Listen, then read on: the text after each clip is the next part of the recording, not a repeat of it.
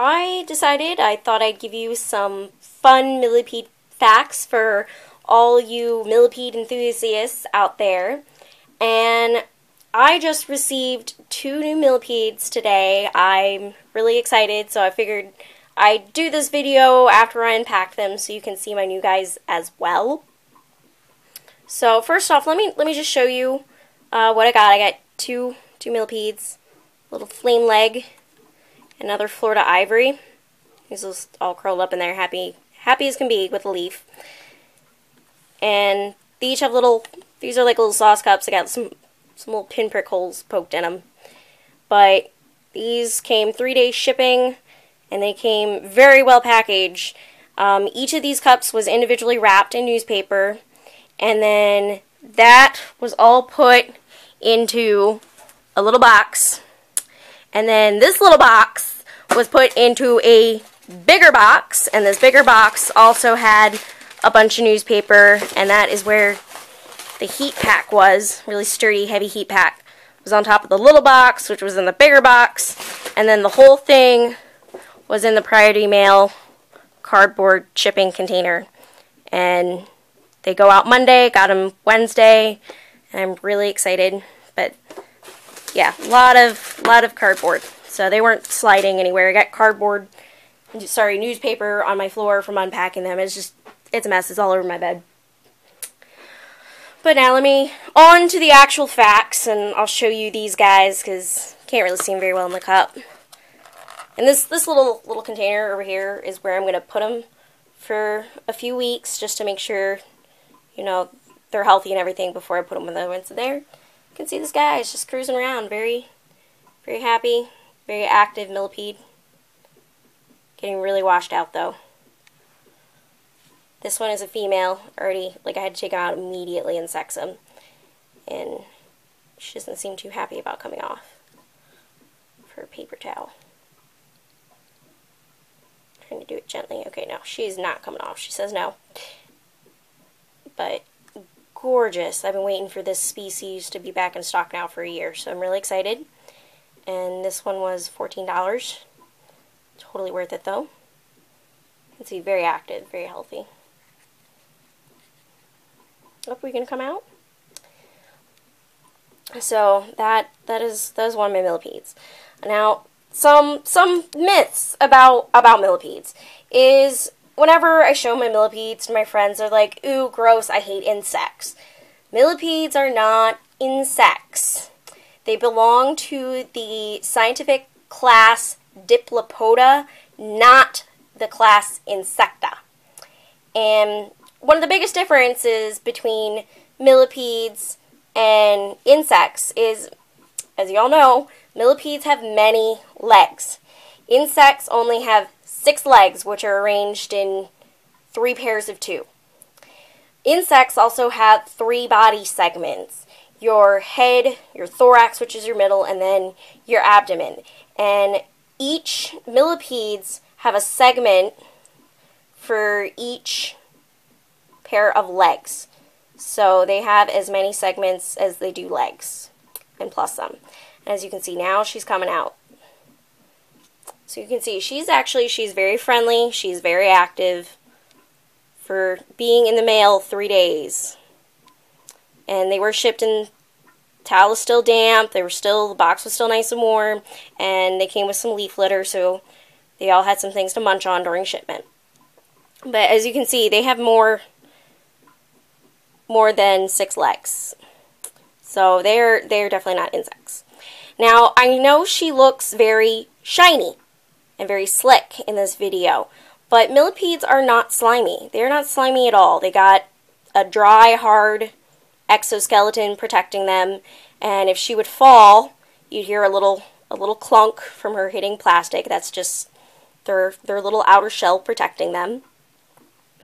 And if you ever have a millipede that does feel kind of slimy or damp, it means either your humidity in your terrarium is way too high, or you actually have slimy soil.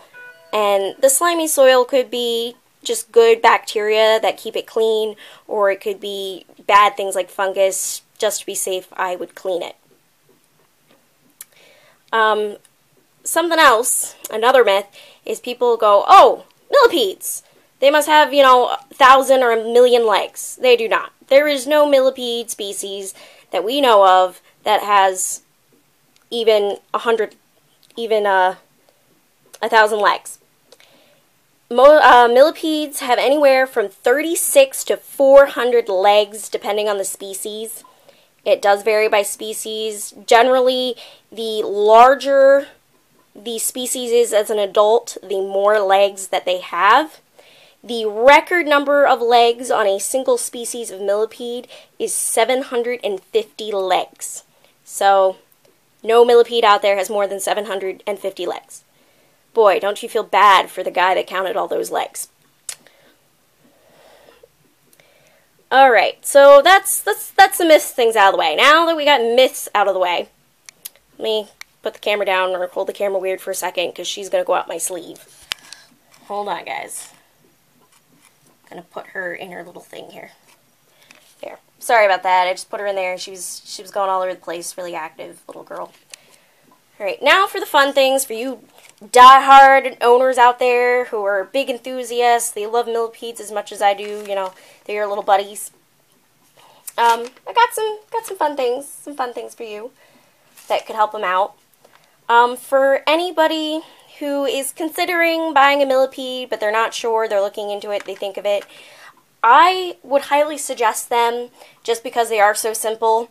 My other millipedes, I can pretty much forget about them for a month, and they're still alive, fine, and good to go. So, very easy to take care of. If you forget about them, you don't have to be like, oh my god, did I kill him? But one thing that's really great about millipedes is they make a really good addition to any kind of community terrarium. Millipedes live excellently well with other types of invertebrates that are also decomposers. So they're really good tank mates for roaches, various different types of beetles, your phasmids or stick insects, and all kinds of different kinds of isopods. So basically anything that you can keep at the same temperature and the same type of humidity as them, you can keep them with. You just give them a substrate that's got dry leaf litter and some bark, an organic substrate, that's what they eat. And keep it moist, and they get along fine. They won't eat each other or fight or anything. The giant African millipedes have even been kept in terrariums with crested geckos. So they are a great addition to community terrariums.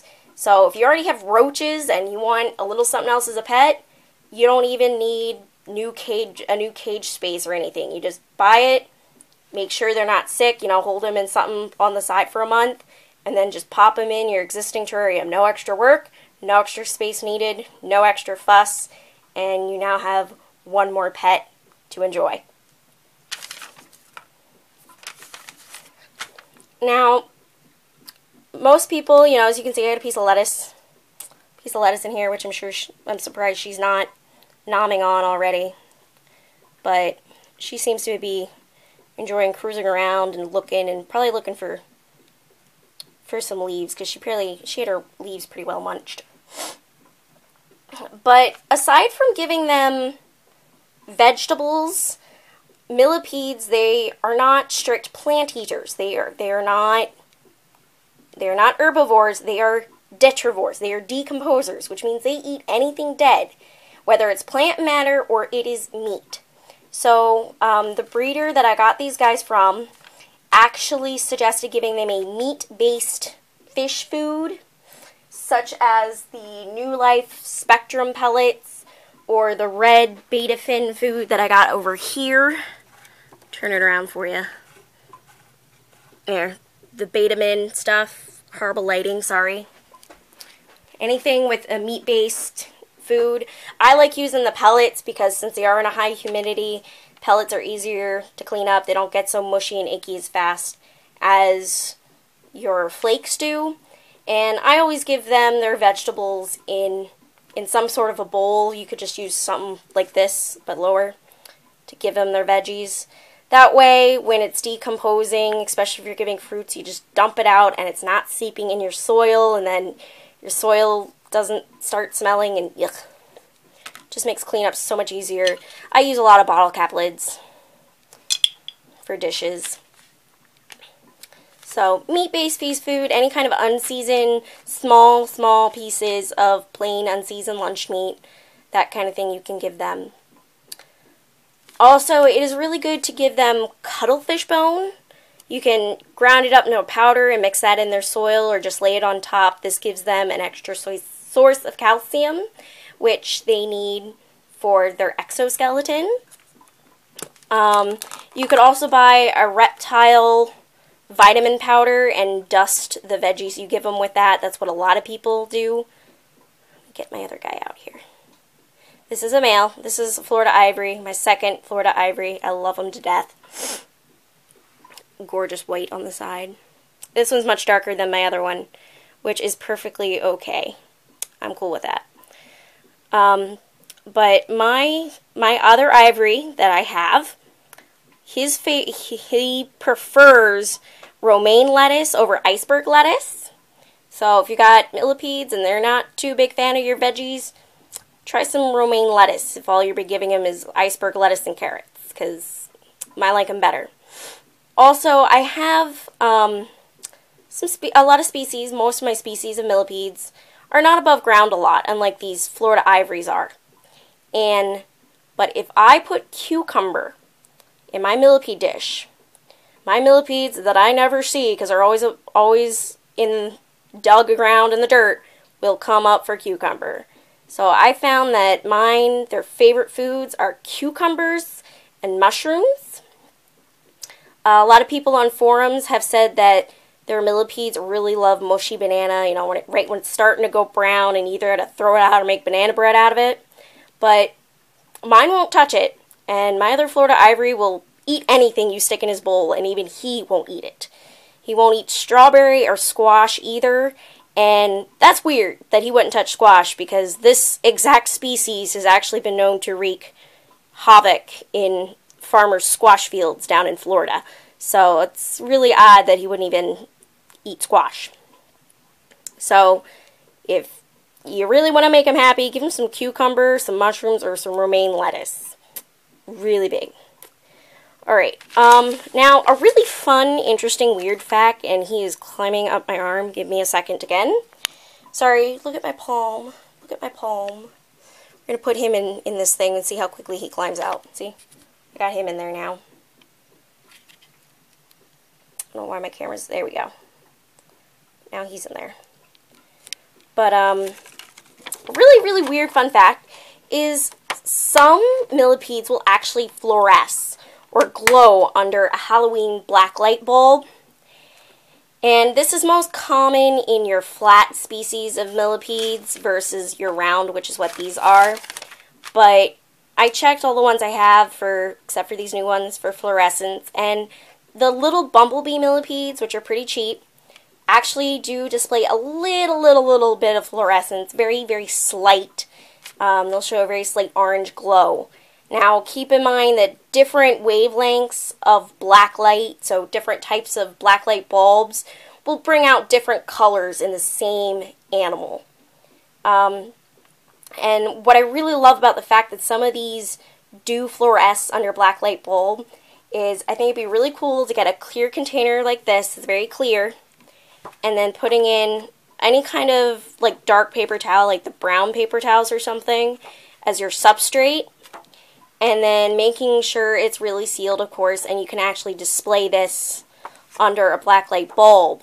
And by using the paper towel instead of, a dirt terrarium, this will actually give you a lot more visibility of your specimens.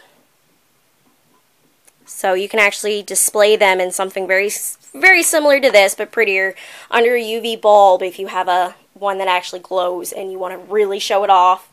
You could even put something like this in an existing terrarium with a UV bulb, as long as they can't get out and whatever else is in your tank can't get in to eat them. Now, one more thing, and this is a word of caution. It was reported on some forums that, yes, while these guys are very communal, and they tend to bunch together even in a really large cage, they prefer to be together. And they're very friendly, you know, they don't eat each other unless somebody dies and they're dead, you know, they'll decompose them. But despite the fact that they are considered a communal type of invertebrate, there have been cases reported on invertebrate forums of people who one of their millipedes' heads got ripped off when different species attempted to mate. Obviously, they're different species, they're not actually going to produce babies, but apparently what has happened to some people is their larger species have tried to mate with a smaller species of millipede, and the smaller one got its head ripped off. Ow. So I would suggest housing either all your males of all your species in one tank and all your females of all your different species in another tank, and then, or keeping your millipedes separated by roughly the same adult size, which is why I actually have a growing terrarium. So these guys aren't sexually mature, so I'm not even worried about it. Oh, he found the lettuce. See, I told you. Ivories love the romaine lettuce, but he's gone to town on that. And there's the Flameleg. She's right there, crawling around, cruising. But I actually have a growing terrarium. I'm going to show you these. The lighting over here is pretty craptastic. I'm sorry, and this is going to wash out a bit. This is my big terrarium. This is where my other ivory is. He is in there somewhere. Oh, he's on the bark. Probably can't. It's a horrible anger, but yeah, he's on the bark. And this is their big terrarium. It's a plastic shoebox with a bunch of things that I got outside and baked to sanitize. And this is my growing terrarium. It's just a small little Betty Crocker container. And that's for my small ones, the ones that are, you know, they're so small they get through these itty-bitty little holes in my container. So, smaller holes for my smaller millipedes, and that way, when you're not supposed to dig up your millipedes, because if you bother them while they're molting, it can kill them, or horribly disfigure them. So, I don't bother them unless they're up, which is why I got another ivory, because he's up all the time, for the most part. I just leave them be. When I see them, great, I'll take them out, but otherwise, let them do their own thing. And but I do have to dig them up occasionally because I need to mix leaf litter back into the soil when it gets low. And, you know, so I dig them up, take them out, make sure they're all out first, check on their health at that time, make sure they don't have any cuts or anything. Because if they got cuts, I got to figure out where they're getting it from and fix it before, you know, it kills somebody. But that way, it makes, you know, smaller millipedes and something smaller are going to be easier to find when it comes time to having to take them out for any kind of cage maintenance that, you know, they could potentially get hurt during if I don't take them out and don't know where they're at. So, yep, those are currently where they're at, my guys. The ivory will be going in here in 2 to 4 weeks once I make sure he's, you know, doesn't develop any kind of diseases or parasites, because I don't want to infect my healthy one that's already in here. And the smaller Flameleg will be going into my growing tank until she's big enough to not get lost in here. So, but yep. So, if you got any questions about how to spoil your guys, or any myths, maybe if you've heard any kind of millipede myths that you're wondering if they're true or false, if you drop me a comment, I will look up the answer to whatever myth you heard if I don't know it already. So don't feel shy to message me. But one last look at these guys. That is, sorry, the lighting sucks. That is the Florida Ivory. And his name is going to be Jester, or I might use the Japanese form, which is Fuzake. And then the ivory, Flameleg, which is, see her little head there, cruising around. Flameleg is probably going to be called Hishira, but it's not set in stone. I hope you enjoyed.